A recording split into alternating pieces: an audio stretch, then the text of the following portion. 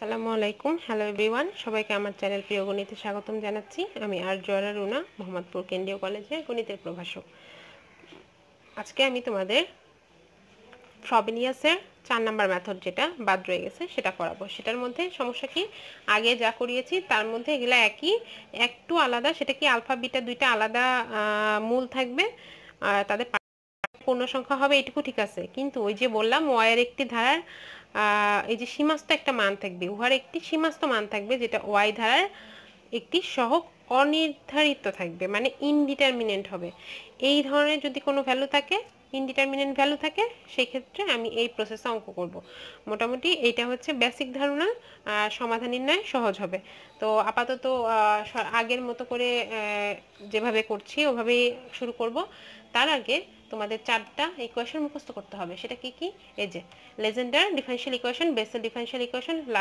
লাগের differential equation আর হলো Hermite লিগারের differential equation এই 4টা ডিফারেনশিয়াল ইকুয়েশন মুখস্থ করতে হবে চারজন বিজ্ঞানী 4টা ডিফারেনশিয়াল ইকুয়েশন দিয়েছে এই 4টা ডিফারেনশিয়াল ইকুয়েশনের আর এদের সম্পূর্ণ প্রসেস কিভাবে আসছে কিভাবে এটা প্রমাণ করা হয়েছে এগুলো তোমরা থার্ড ইয়ারে পড়বে তার আগে এখানে মুখস্থ রাখতে হবে কেন জানো এখানে প্রশ্ন এরকম থাকে যে বেসেলের সমীকরণটা লেখো এবং এটাকে ফ্রবেনিয়াসের সাহায্যে সমাধান নির্ণয় করো তো তখন তুমি যদি বেসেলের সমীকরণটা না জানো তুমি কিন্তু সমাধান নির্ণয় করতে পারবে না যেমন আজকে যে অঙ্কটা আমি করাবো সেটা হচ্ছে লেজেন্ডার ডিফারেনশিয়াল ইকুয়েশনটা কি সেটার সাহায্যে তুমি তার সমাধান নির্ণয় করবা তাহলে দেখো তোমার প্রথমে কি জানতে হচ্ছে তোমার প্রথমে জানতে হচ্ছে লেজেন্ডার সমীকরণটা কি এখন আমি লেজেন্ডার সমীকরণটা আগে তোমাদের যদি আগেই মুখস্থ করাচ্ছি যদি করা থাকে তাহলে তুমি সরাসরি সমাধান করতে পারবে তো প্রথমে তুমি লেজেন্ডার ডিফারেনশিয়াল ইকুয়েশনটা লিখবে লেখার পরে x = 0 একটা জেনারেল পয়েন্ট এই সমীকরণগুলোর ক্ষেত্রে তখন এটা একটা লিখে তখন আমি y prime y double prime সরাসরি নির্ণয় করে ফেলবো এইটুকু কিন্তু কমন হ্যাঁ y prime y double prime নির্ণয় করা এইটুকু কিন্তু কমন এটা সব অঙ্কের জন্য একই এখন আসো আমি এই মানগুলো নিয়ে সমীকরণে এই যে সমীকরণটা আছে এই সমীকরণ দেখা যাচ্ছে এটার মধ্যে বসাবো তো তখন বসালে কি পাওয়া যাবে সবগুলো মান বসিয়ে পাই 1 - x² dy del²y/x², তখন এই যে সামেশন অফ m = 0 থেকে infinity cm r plus m - 1 x⁻r plus m - 2 এবার -2x তার সাথে y প্রাইমটা গুণ হবে সামেশন অফ m = 0 থেকে infinity cm r plus m x⁻r plus m - 1 plus n plus 1 into y হচ্ছে সামেশন অফ m = 0 থেকে infinity cm x⁻r plus m = 0 just মান বসিয়েছি ওকে আগের মতো সব সিমিলার নিয়ম শুধুমাত্র এখানে লেজেন্ডার বসিয়ে y প্রাইম y ডাবল প্রাইমের মানটা বসিয়েছি আচ্ছা মান বসানোর পরে কি করতে হয় তোমরা এটাও জানো সবসময় গুণ করে দিতে হয় তাহলে 1 দিয়ে যখন গুণ করব তখন যা আছে m = 0 থেকে infinity r plus m - 1 x⁻r plus m - 2 এটাই থাকবে মাইনাস x² দিয়ে যখন গুণ করব তখন কি হবে m = 0 থেকে infinity cm r plus m - 1 x⁻r plus m x² দিয়ে গুণ করলে তখন শুধু r plus m হবে কেন এটার সাথে যেটা মাইনাস পাওয়ার প্লাস মাইনাস হয় এটা চলে যাবে মাইনাস 2x তার মানে শুধু x দিয়ে গুণ হবে মানে 2 সামেশন অফ m = 0 থেকে infinity cm r plus m x⁻, এটা পাওয়ার 1 আছে এটার 1 আছে এই দুটো বাদ চলে দিয়ে x⁻r plus m ই থাকবে প্লাস আর কনস্ট্যান্টটুকু কি করা যায় কনস্ট্যান্টটুকু তাহলে যা আছে তাই রেখে দিই কারণ এটা হচ্ছে গুণ করে এটা তো গুণ করে আমার লাভ হচ্ছে না তো এটা থাকবে হচ্ছে n plus 1 summation of m = 0 থেকে infinity cm x⁻r plus m = 0 এখন দেখি x⁻r plus m আচ্ছা এই তিনটা সেম হয়ে গেছে এটা আলাদা তাহলে এটাকে আলাদা রাখি আর বাকিগুলোকে যোগ করে দিই সামেশন অফ m = 0 থেকে infinity r plus m - 1 x⁻r plus m - 2 এটা প্রথমটা যা আছে তাই বাকিগুলোতে কমন নিব সামেশন অফ m = 0 থেকে ইনফিনিটি cm টা থাকবে r plus m - 1 এইটুকু কমন নিয়ে নিলাম, তাহলে বাকিটা হচ্ছে মাইনাস, মাইনাস তো কমন, আগে এখানে থাকবে প্লাস 2 আর প্লাস এম, আর প্লাস এম, আর লাস্টেরটা থেকে থাকবে মাইনাস কমন নিলে মাইনাস এন, এন প্লাস 1, আচ্ছা এইটুকু common x to the power R plus N equal to 0।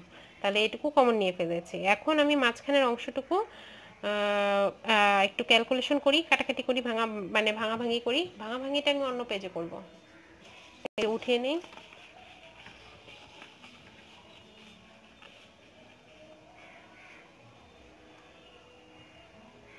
R plus M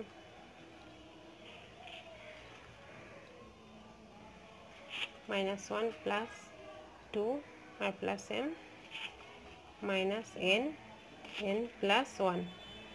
আচ্ছা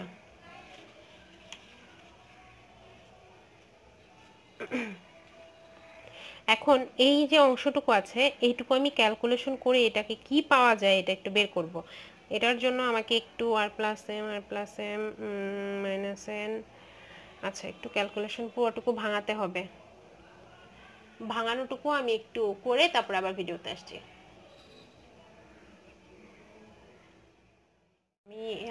আমি ক্যালকুলেশনটা করে তারপরে আবার ফিরে আসলাম।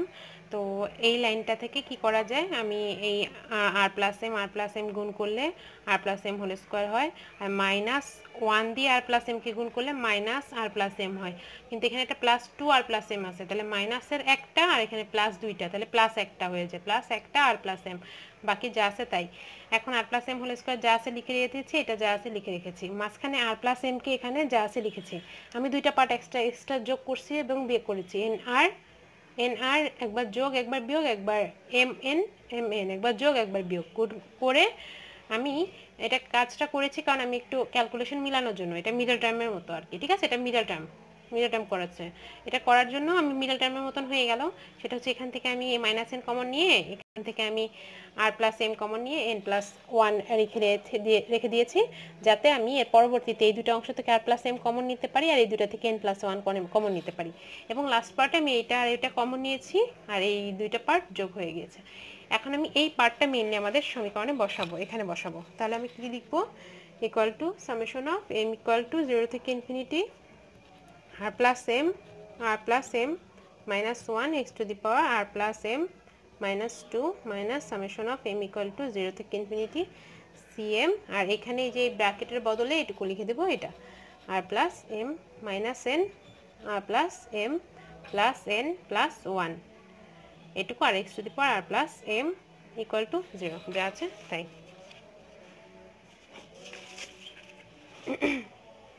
এখন এটুকু করার পরে আপনি মানে মোটামুটি আমাদের সবটুকু কমন নেওয়া হয়ে গেছে। এখন আমার কাজ কি, ওই যে আমাদের এখন এক্স এর সর্বনিম্ন ঘাতকে শূন্য ধরতে হবে। এক্স এর সর্বনিম্ন যেটা, সেটা হচ্ছে এই পার্ট, এটার ঘাতকে আমি মানে এটা সহগকে আমি শূন্য ধরবো। তাহলে এখানে সহগ যদি শূন্য হয়, কখন শূন্য হবে, এম ইকুয়াল টু যখন 0 বসাবো। তাহলে এম এর মান যখন 0 বসাই, তখন এই অংশটা কি হবে, এখানে হয়ে যাবে সি নট। আচ্ছা এখানে সি এমটা কোথায় গেল, আচ্ছা এখানে একটা সিএম আছে, হ্যাঁ সিএমটা বাদ লিখে গেছি, এখানে সিএম আছে, সি নট, আর এখানে হচ্ছে এম এর জায়গায় 0 হলে এটা আর এটা হচ্ছে আর মাইনাস 1 ইকুয়াল টু 0 হবে। কিন্তু এখানে তো C not is not equal to 0, so R equal to হয় 0 হবে, না হলে 1 হবে, দুইটা মান। তাহলে এই আগের অঙ্কের মতো হয়ে আসছে। এখন আমি কি করব, এটা সহগকে শূন্য আর প্লাস এম মাইনাস 2 এর সহগকে শূন্য ধরবো। তাহলে পুরোটুকু সহগকে মানে x to the power R plus M minus 2 এটা সহগকে শূন্য ধরবো। যদি শূন্য ধরতে হয় তাহলে আমি এটা সহগটা লিখে নিই। এটা সহগে কি আছে, এটা সহগে আছে সিএম আর প্লাস এম মাইনাস 1। আর এই অংশ তো মিলতেছে না, কারণ এখানে পাওয়ার তো আর প্লাস এম, তাহলে এম এর জায়গায় এখানে হলো এম মাইনাস 2, তাহলে এখানে এম এর জায়গাগুলো সব জায়গায় এম মাইনাস 2 বসাতে হবে। তাহলে এটা হচ্ছে মাইনাস সি, এম এর জায়গায় এম মাইনাস 2, এখানে এম এর জায়গায় এম মাইনাস 2 হলে এটা কি হয়ে যাচ্ছে আর plus M minus 2 minus N, আর এখানে এম জায়গায় এম মাইনাস 2 বসালে মাইনাস 2 প্লাস 1 মাইনাস 1 হয়ে যায়। তাহলে এটা একবারে হবে আর plus M plus N minus 1, ঠিক আছে, এম মাইনাস 2 বসিয়েছি এম এর জায়গায়।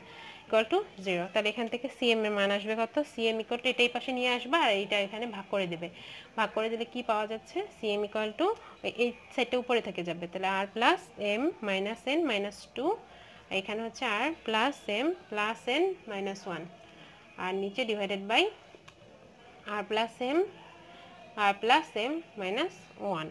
তাই এটা থাকবে এখানে যে সি এম মাইনাস 2টা থাকবে। তাহলে এখন আমি কি করব, এখন আমার কাজ হচ্ছে এই x to the power R minus 1 এর সহগটা শূন্য ধরা। তাহলে সেখানে শূন্য ধরলে আমি এখন সি এর থেকে C1 এর ভ্যালু নির্ণয় করতে পারবো। তাহলে এখন আমার কাজ কি হবে, আমি মেইন সমীকরণে চলে যাই, এই যে সমীকরণ, এই সমীকরণে চলে যাই। এখানে আমি এখন এর ক্ষেত্রে x to the power R minus 1 এর ভ্যালু শূন্য ধরবো। তাহলে আর মাইনাস 1 এর ভ্যালু যদি শূন্য ধরতে হয়, সেখানে x to the power M এর জায়গাটায়, এখানে দেখো এখানে বসানো যাবে না, আর মাইনাস 1 বসাতে হলে এম এর জায়গায় মাইনাস 1 যদি চিন্তা করো, কিন্তু এখানে তো সহগে এটা এই পার্টটা নেই, তাহলে আমাদের কি করতে হবে, সি এর জায়গায়, তাহলে তখন এম এর জায়গায় আমি 1 চিন্তা করে মান বসাবো। তাহলে এখন এখানে সূত্র থেকে আমরা জানি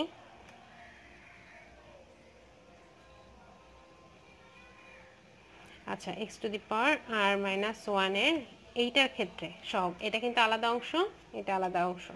আচ্ছা x to the power R minus 1 এর ক্ষেত্রে আমি এম এর জায়গায়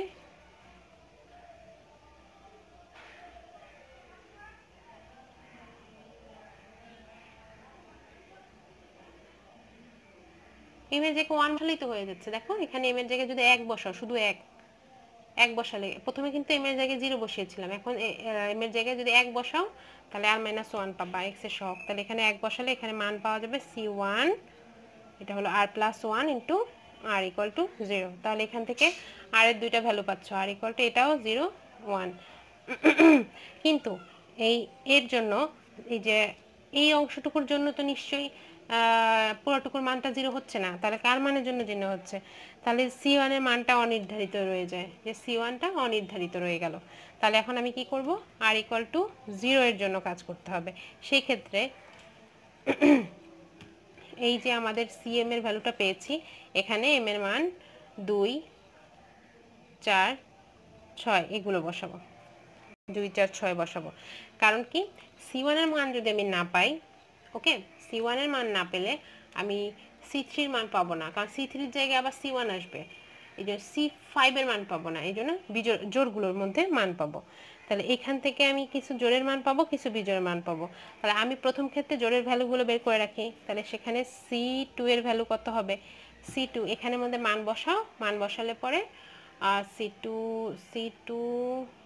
2 বসালে, হ্যাঁ এম এর জায়গায় 2 বসাই দিবা, তাহলে আর প্লাস 2, এখানে হচ্ছে 2 বসালে আর প্লাস 2 মাইনাস 1, এখানে থেকেও মান পাবে, তাহলে এখানে মান বসাই।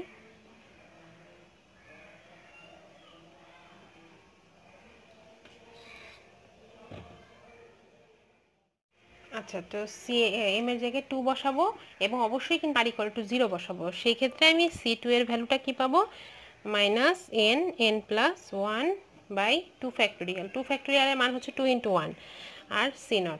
তাহলে C4 এর মান এরকম পাবো, C4 হচ্ছে 2 minus n 3 plus n 4 into 3 into C2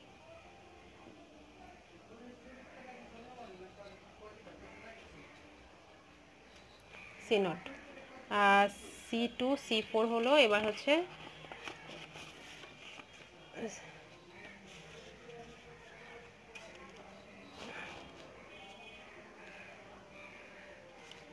আচ্ছা C2 তো হয় নাই এখানে এখন পর্যন্ত, এখানে হচ্ছে C2 আসবে, এই যে এখান থেকে C2, আর এখানে C2 এর মান বসাবো C2, তাহলে এখানে হবে C4 equal to 2 minus n minus 2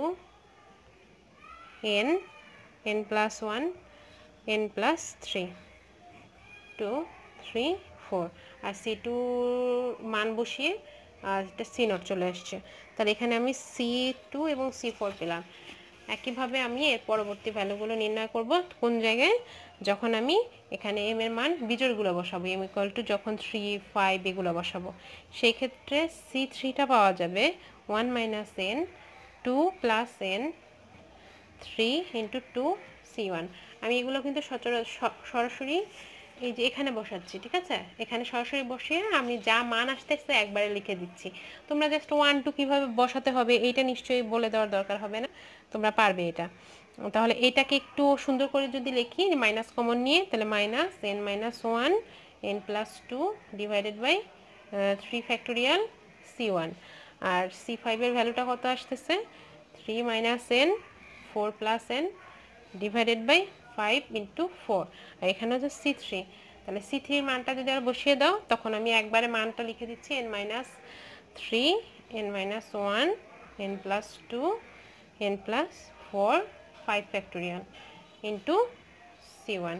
5 factorial কেন হয় জানো? এখানে c3 যখন গুণ করব, এটা আবার গুণ করব, এই যে 5 ইন্টু 4 ইন্টু 3 ফ্যাক্টোরিয়াল সবগুলো মিলে কিন্তু 5 ফ্যাক্টোরিয়াল হয়ে যায়, এগুলো তোমরা জানো। এখন এই সবগুলো মান আমি সমাধানে বসানোর জন্য, তাহলে সমীকরণে যদি বসিয়ে দিই, একদম প্রথমে বের করা ছিল সেই সমীকরণে বসিয়ে দিলে y equal to c not 1 minus n minus 1 2 factorial x square plus n minus 2 n plus 1 n plus 3 divided by 4 factorial x to the power 4 minus dot dot dot আর হচ্ছে প্লাস c1, আমি জোড় বিজোড়টা আলাদা লিখছি, x minus n minus 1 n plus 2 3 factorial x cube plus n minus 3 n minus 1 n plus 2 n plus 4 by 5 factorial x to the power 5 minus dot dot dot। আমি একদম যে প্রথমে যে সমীকরণটা লেট ধরে নেই, মানে একদম কোথায় বসাতে হয় মান, এটা কিন্তু প্রথম ভিডিও থেকে বলা আছে, একদম যে সমীকরণের সমাধানটা ধরা হয় ওখানে মান বসানো হয়, তো এখানে জোড় এবং বিজোড়ে আলাদা করে বসানো হয়েছে। তাহলে এটাকে আমি একবারে লিখতে পারি c not unx plus c1 vnx, মানে এই পুরো অংশটুকু un, এটাকে vn যদি চিন্তা করো তাহলে এইটাকে সরাসরি এরকম লেখা যাবে। আর এই un vn এই পার্টের মাধ্যমে যে প্রকাশ করা হয়েছে এটাই হচ্ছে তোমাদের লেজেন্ডারি সমীকরণের দুইটা সমাধানের ধারাকে প্রকাশ করা হয়েছে। আর এইভাবে যদি তুমি এখানেও সহজেই প্রমাণ করা যাবে যে r ইকুয়াল টু 1 বসালে ওই যে vn দ্বারা সূচিত ধারাটাই পাওয়া যাবে, মানে এটা আর ইকুয়াল টু আমি তো 0 বসিয়ে করেছি, আর ইকুয়াল টু 1 বসাইলে এই একই পার্টি আসবে। তো এটা পরীক্ষা অনেক আসে, তোমরা আশা করছি বুঝতে পেরেছো। আর কোথাও সমস্যা থাকলে বলবে, আর সবাই ভালো থাকবে। আল্লাহ হাফেজ।